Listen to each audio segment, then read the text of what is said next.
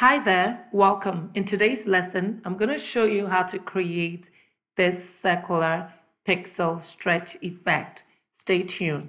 The first thing we're going to do is to add a gradient effect for our background. I'm going to select gradient and we're going to change this color. We're going to go for a more of a blue. I'm going to click OK, and then we're going to change the style to radial, and I'm going to reverse that. Also, I'm going to increase the scale. And now I'm going to select my subject layer, pick my rectangular marquee tool, and I'm going to make a selection of our subject. I'm going to right click and make a copy. Control T to transform our selection so I can stretch it. And I'm going to cut another section of our subject. I'm going to right click and copy. Control T to transform and stretch it. And I'm going to zoom in and do his shoe. I'm going to make a selection.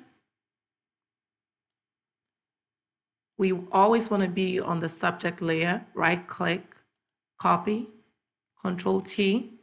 I'm going to zoom out.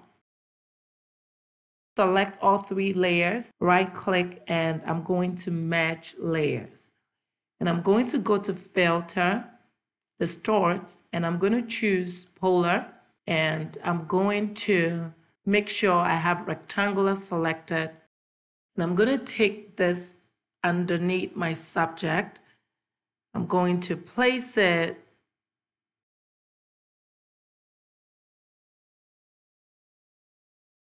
I want to get rid of this line, so I'm going to press Control T to activate my selection, and I'm going to press down my Shift, and I'm going to rotate.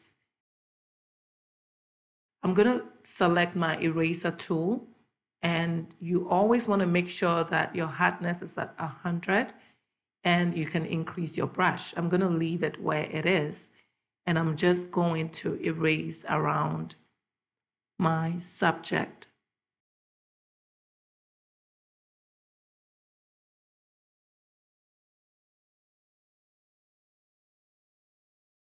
I hope you found this tutorial very helpful and it's something that you are going to use in your creative design.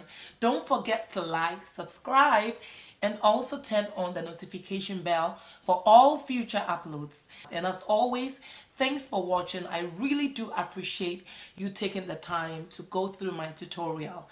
Bye!